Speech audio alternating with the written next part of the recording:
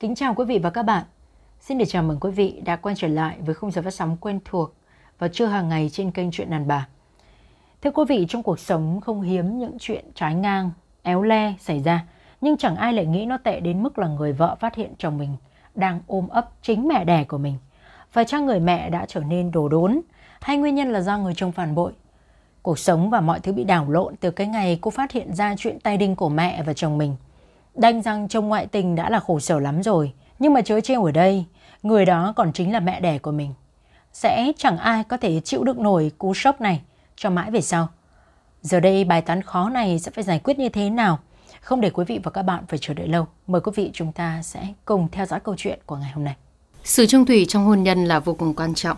Trong xã hội ngày nay đã ghi nhận không ít những bi kịch đau lòng, những tổn thương sâu sắc gây ra bởi sự bất chung trong hôn nhân. Có những mối quan hệ chỉ nghĩ đến thôi, chúng ta cũng không dám tưởng tượng ra. Câu chuyện sau đây là lời tâm sự đầy bất lực của người vợ khi từng phát hiện ra mẹ ngoại tình với chồng của mình. Tôi sinh ra và lớn lên ở một vùng quê nghèo. Gia đình khó khăn, bố tôi lại mất sớm, nên gia đình chỉ còn lại ba mẹ con. Tuy khó khăn, nhưng mẹ tôi vẫn cố gắng cho hai chị em được học hành tử tế. Năm 2007, tôi là cô gái may mắn nhất vùng được bước chân vào cánh cổng đại học. Quanh năm chân lấm tay bùn, giờ nuôi ước mơ được đổi đời. 4 năm trôi qua nhanh, thấm thoát, tôi đã tốt nghiệp.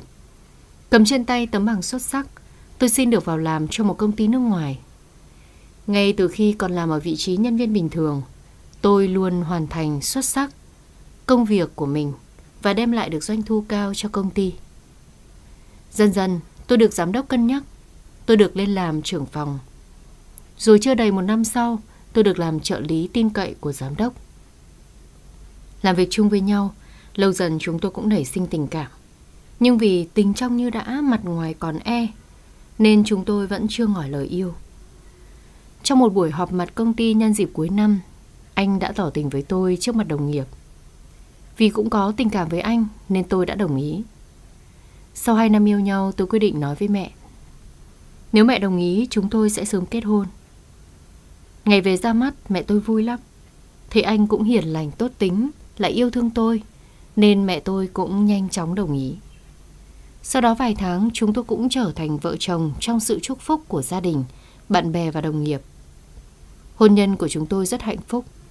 Anh quan tâm, chăm sóc, yêu thương tôi hết mực. Kết hôn được một thời gian, tôi và chồng muốn đón mẹ tôi lên đây để tôi tiện chăm lo cho bà, và cũng là để mẹ tôi bớt cô đơn khi về già. Ai mà biết được, đó lại là mở ra một bi kịch oan trái cho gia đình tôi. Từ ngày mẹ tôi lên đây, nhà tôi vui vẻ hẳn lên. Chồng tôi cũng thường xuyên về nhà để ăn cơm cùng mẹ con tôi. Nhìn cách anh chăm lo, yêu thương mẹ, tôi hạnh phúc lắm. Tôi vẫn vô tư nghĩ rằng vì anh thương tôi nên cũng thương luôn cả mẹ của tôi. Thời gian đó tôi thường xuyên phải đi công tác, ít thì vài ngày, 1 tuần, nhiều thì cả tháng. Tôi tin tưởng chồng của mình nên nhờ anh giúp tôi chăm sóc mẹ. Những lần như thế, chồng tôi đều vui vẻ mà đồng ý. Chúng tôi vẫn vui vẻ bên nhau. Cho tới một ngày, tôi được nghe một người hàng xóm nói với tôi rằng tôi vẫn nhớ như in câu nói đó. Này, cô Bảo, cháu cẩn thận nhé. Cô thấy chồng với mẹ của cháu cứ như là có vấn đề gì ấy, kiểu như là ngoại tình sau lưng cháu đấy. Trời ơi, nghe xong câu nói đó, tôi như nổi đoá. Tôi như muốn mắng té tát vào mặt cô hàng xóm cho bớt cái tính nhiều chuyện. Nhưng tôi lại kiềm chế, nói một cách nhẹ nhàng. Cô nói linh tinh gì vậy? Rồi bỏ về. Về tới nhà tôi bực lắm. Bà cô đó có bị điên không? Nhưng lúc này sự nghi ngờ đã bắt đầu gặm nhấm tâm trí tôi. Tôi vẫn cố gắng thuyết phục bản thân mình. Làm sao có thể như thế được? Làm sao mẹ tôi có thể làm như thế được? Nhưng sâu chuỗi lại gần đây, anh lơ là chuyện chăn gối với tôi hơn. Có lúc tôi nghĩ là do anh bị căng thẳng công việc. Thi thoảng mẹ lại kêu mệt mỏi, anh lại đến bên mẹ chăm sóc thay tôi. Có nhiều đêm anh ngủ luôn ở bên phòng mẹ. Sáng hôm sau thái độ của anh vẫn bình thường. Tôi từng hàm ơn sự nhiệt tình của chồng đối với mẹ mình. Chính tôi cũng phải công nhận rằng hiếm có anh con rể nào lại tốt tính như anh. Rồi tôi lại nghĩ đến sự thay đổi rất rõ ở mẹ tôi. Mẹ ăn mặc đẹp hơn, mẹ trang điểm đẹp hơn. Ở nhà tôi mà lúc nào người mẹ cũng thơm nức mùi nước hoa. Từ xưa đến nay mẹ tôi chưa từng đụng tới son phấn. Vậy mà dạo này thấy mẹ có vẻ trải chuốt. Tôi còn khen mẹ đẹp trẻ ra nhiều, đẹp hơn nhiều so với cái tuổi 48 của bà nữa. Một lần tôi được sắp xếp đi công tác xa nhà khoảng 2 tuần. Xa nhà nhớ mẹ, nhớ chồng, nên tôi nhanh chóng giải quyết công việc sớm, rồi xin phép về sớm trước dự kiến. Từ sau hôm người hàng xóm nói với tôi, nên sự nghi ngờ vẫn còn dư âm trong tôi. Nên tôi cũng muốn về bất ngờ xem mẹ và chồng mình có làm điều gì sau lưng tôi không. Nghĩ là làm, tôi đặt vé máy bay về Hà Nội ngay trong tối hôm đó. Trước khi về nhà tôi bấm số điện thoại gọi cho anh, thì anh bảo đang bận tiếp đối tác. Tôi lại gọi điện cho mẹ bảo đang ở nhà chuẩn bị đi ngủ. Lúc về tới nhà cũng khoảng gần 12 giờ đêm. Tự dưng lúc này tim tôi đập nhanh lắm, linh cảm có chuyện chẳng lành. Tôi mở cửa bước vào, mọi thứ vẫn im lìm. Tôi lên tầng đẩy cửa, bước vào phòng của vợ chồng tôi. Một cảnh tượng kinh hoàng xảy ra trước mắt tôi. Còn nằm mơ thì tôi cũng chưa bao giờ nghĩ hai người họ sẽ làm cái chuyện đáng sợ như thế. Đập vào mắt tôi là hình ảnh họ đang quấn quýt với nhau. Trên người không một mảnh vải che thân.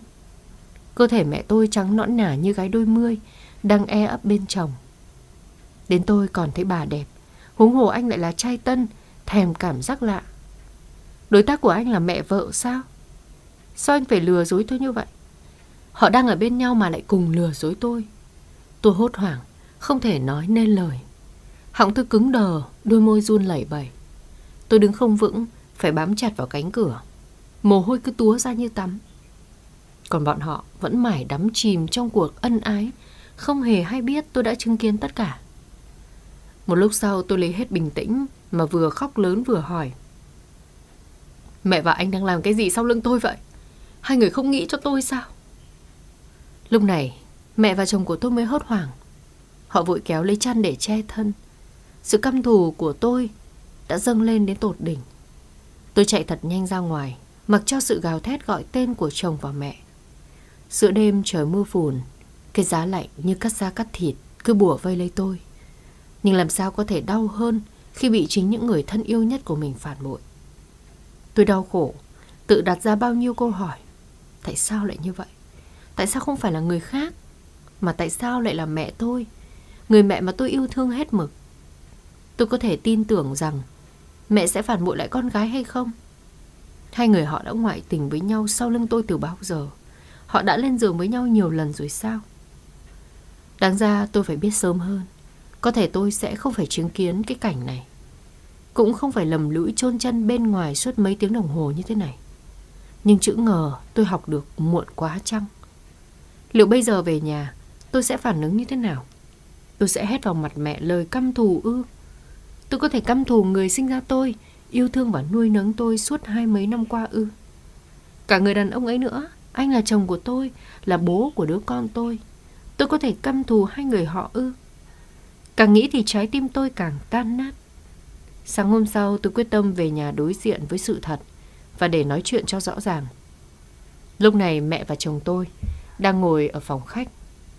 Có lẽ cả đêm qua họ đã chờ đợi tôi về. Lúc này mắt tôi đã đẫm lệ. Bỗng nhiên tôi trở nên bế tắc giữa hai người mà tôi yêu thương nhất, mẹ và chồng tôi. Tôi thấy thật ghê tởm hai con người này. Tôi ngồi xuống đợi họ lên tiếng trước. Mẹ tôi nói: con gái à, mẹ biết là mẹ là một người mẹ xấu xa. Mẹ đã gây ra lỗi lầm mà không thể nào tha thứ được. Nhưng mẹ xin con hãy hiểu cho mẹ. Từ ngày bố con mất, vì lo cho hai chị em con mà mẹ không quen biết qua lại với bất kỳ người đàn ông nào. Mẹ xin lỗi con. Lúc này tôi lại thấy thương mẹ. Trong cuộc sống của mẹ con tôi đã mất dần bóng hình của bố. Biết những gì mà mẹ đã chịu đựng, nhưng không vì thế mà tôi có thể tha thứ được cho mẹ. Còn anh ta thì vẫn im lặng. Anh chỉ gục xuống mà không nói bất cứ một lời nào. Có lẽ anh biết giờ giải thích điều gì với tôi cũng đều vô dụng mà thôi.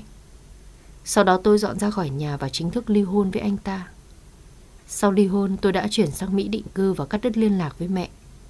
Tôi đã mất một khoảng thời gian rất dài để quên đi những nỗi đau. Giờ đây tôi đã tìm được người yêu thương mình thật lòng. Tôi sẽ sống thật hạnh phúc những quãng đời còn lại để bù đắp lại những đau thương mà tôi đã từng phải gánh chịu. Thưa quý vị, tình cảnh của câu chuyện phía bên trên thực sự là rất éo le. Một bên là người chồng đầu ấp tay gối, một bên là người mẹ của mình. Ấy vậy mà họ nỡ phản bội cô để làm ra những điều kinh khủng không thể chấp nhận được. Ai rơi vào hoàn cảnh như trên cũng chẳng thể nào chấp nhận hay tha thứ được. Điều duy nhất có thể làm là để thời gian xoa dịu bớt đi nỗi đau ấy. Các bạn có cảm nhận gì về câu chuyện trên? Hãy để lại bình luận phía bên dưới cho chúng tôi cùng được biết nhé. Còn bây giờ thì thời lượng phát sóng của chương trình đến đây cũng đã hết rồi. Đừng quên like, subscribe và đăng ký kênh để gặp lại Hồng Nhung vào khung giờ này ngày mai. Cảm ơn quý vị và các bạn đã quan tâm theo dõi. Xin chào và hẹn gặp lại.